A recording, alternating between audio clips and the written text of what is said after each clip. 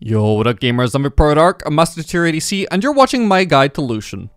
For runes you'll want to run Press the Attack, Presence of Mind, Legend Bloodline, Coup de Grace, Magical Footwear, and Biscuit Delivery. BTA works well with burst ADCs, and Lucian has extra synergy with it via his passive, which will allow him to proc it with extreme ease. Presence of Mind is good even despite building Essence for a second item, because Lucian is so mana intensive that even having Presence of Mind only help you until the 20-minute mark still makes it insanely valuable.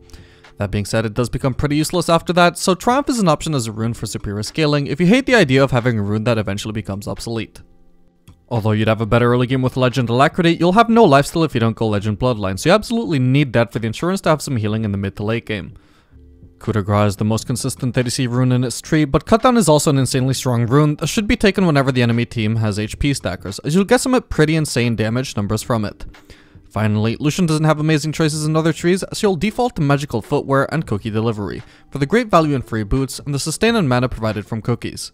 At this point, I would like to remind you to subscribe for more ADC guides and general educational ADC content. For your mythic item, you have the choice of either Guild Force or Kraken Slayer.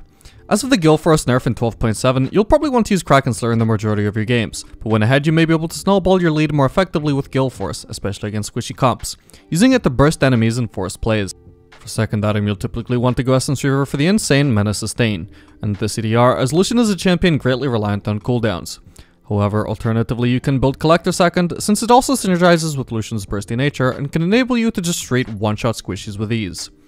You might want to consider this against comps liking tankiness. For third item, you'll definitely want Infinity Edge due to its massive power spike, and then your choices are a variety of situational items, consisting of Lord Dominic's Regards or Cyrilda's Grudge for dealing with armor, Guardian Angel or Bloodthirster for survivability, Wall of Malvortius for survivability against AP burst, Mortal Reminder for anti-heal, Fire Cannon Collector or Navori for raw damage, Mercurial Scimitar for the QSS active, and Serpent's Fang for anti-shield.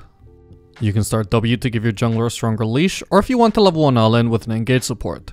Q start is the best for regular trading, and the E star can be good to dodge crucial skill shots during level 1 trades, and will still give you decent damage by being used as an auto attack reset to give you a fast BTA proc at level 1.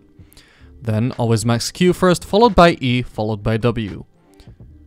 Lucian works best when paired with supports that give him easy vigilance stacks. Supports who provide heals and shields such as Nami, Sona, and Yumi will enable him to deal far more burst and DPS than he would with other supports, and the lower the cooldown on their empowering abilities, the better. Besides that, there's nothing you particularly want to avoid in terms of supports. You just want to make sure that you're playing with enchanted supports as much as possible, especially those mentioned. That's going to be it for my Lucian guide. Make sure to subscribe to see future guides and all my educational ADC content geared towards helping you climb in the ADC role. Until next time gamers.